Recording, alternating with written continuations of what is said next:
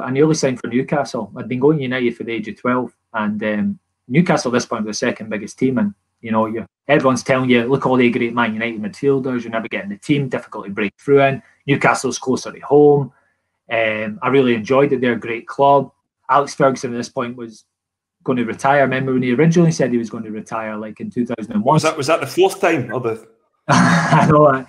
But so they're saying to me, Alex Ferguson's not going to be the manager. He wants you to go to Man United, blah blah blah. So I remember saying I'm thinking about signing for Newcastle. So the word gets back to Sir Alex, and phoned the house one night, and my sister picked up the phone. Here, Darren, it's for you, and it's just the boss going absolutely mental. And I'm 15, like just chalk white, and he's giving it to me down the phone.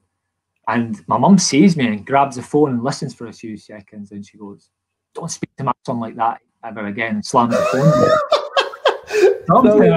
What the hell's going on? Do you know what I mean? So next minute, a few minutes later, the phone rings up again. It's Sir Alex. Really sorry, Mrs. Fletcher, but we really like your son, blah, blah, blah. I'm coming up now on the next flight to Edinburgh. And my mum's going, she's probably looking around the house, thinking, I've not done the housework or that. I've got loads of washing. She's going, no, they'll come down and see you. So anyway, me and down to Manchester. And now, to be honest, deep down again, another one of those ones I could tell my dad recognised that maybe going to Man United was the best thing for me. Sir Alex doing that.